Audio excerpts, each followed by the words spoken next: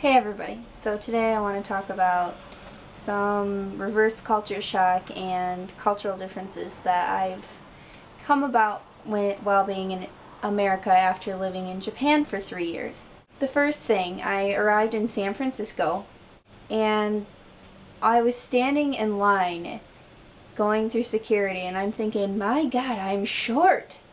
In Japan I'm massive, I'm tall compared to everyone else. I'm like probably this much taller than all the girls around me, and I'm about like guy height, a little shorter than guy height. So I come here and there's just these towering people. It's kind of a nice feeling, to be honest with you. Another thing was all the cultural diversity in America. You forget about it, you do. You come back, I came back and there was, people, and I know I was in an airport, so there's obviously more cultural diversity than a normal place, but still, it's shocking to see all the different people from different countries in America, and that's nice too in a lot of ways.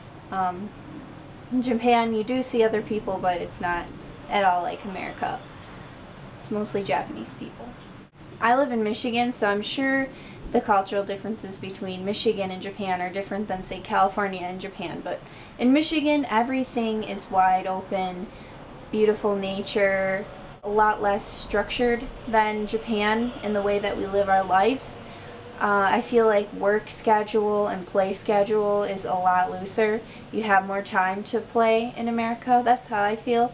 Maybe it's because my parents are artists, so they kind of plan their own work schedule, but it's definitely nothing like rigid Japanese schedule where, you work 6 days a week, lots of hours, maybe overtime, and then your play is, restricted to those days off work. Another thing that was really shocking to me was, okay, I live in the country, so it's probably way worse here than in other places, but you go to Walmart and people are larger, and you see that people have lots of junk food in their shopping carts. So like, there was this one woman that I saw who was probably a little older than me, a very heavy woman, and she had frozen waffles, giant boxes of frozen waffles, frozen pizzas, chips, soda, a whole shopping cart underneath was full of like Mountain Dew.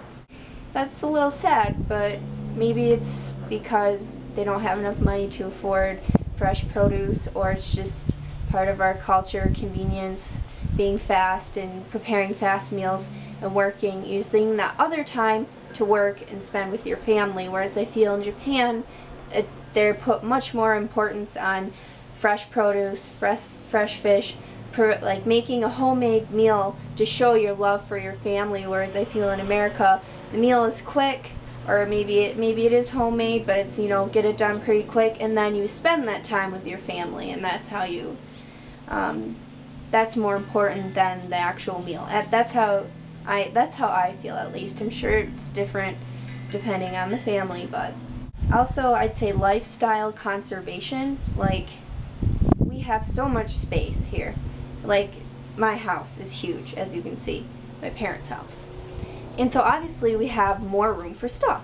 We have a whole basement where we can just put all of our stuff that we don't need, Christmas decorations or whatnot.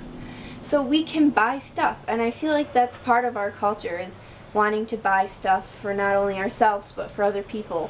Like, I went to a baby shower and so many gifts, whereas they don't have that in Japan. There's no baby shower.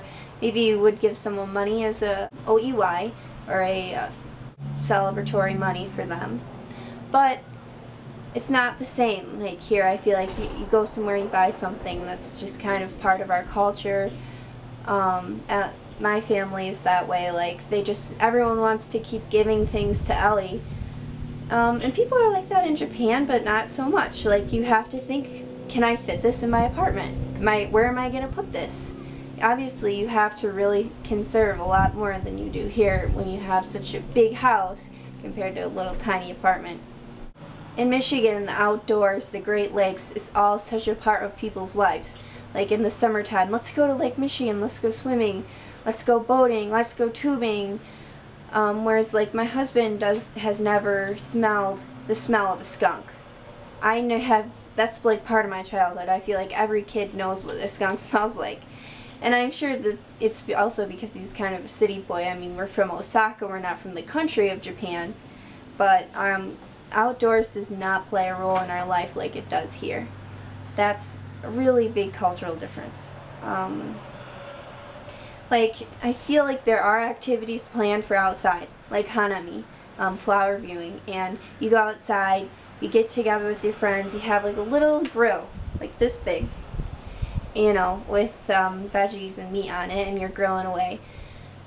And you spend it's the same kind of feeling like a barbecue here, but it's just not the same. It's like, it's structured. This is the holiday for going outside and doing this. And there's people, lots of outdoors, and people in Japan that like camping and fishing and doing everything we do here, but just maybe it's not so much Japan and America, but for me moving from small town to big city, it's like I don't get enough outdoor in Japan.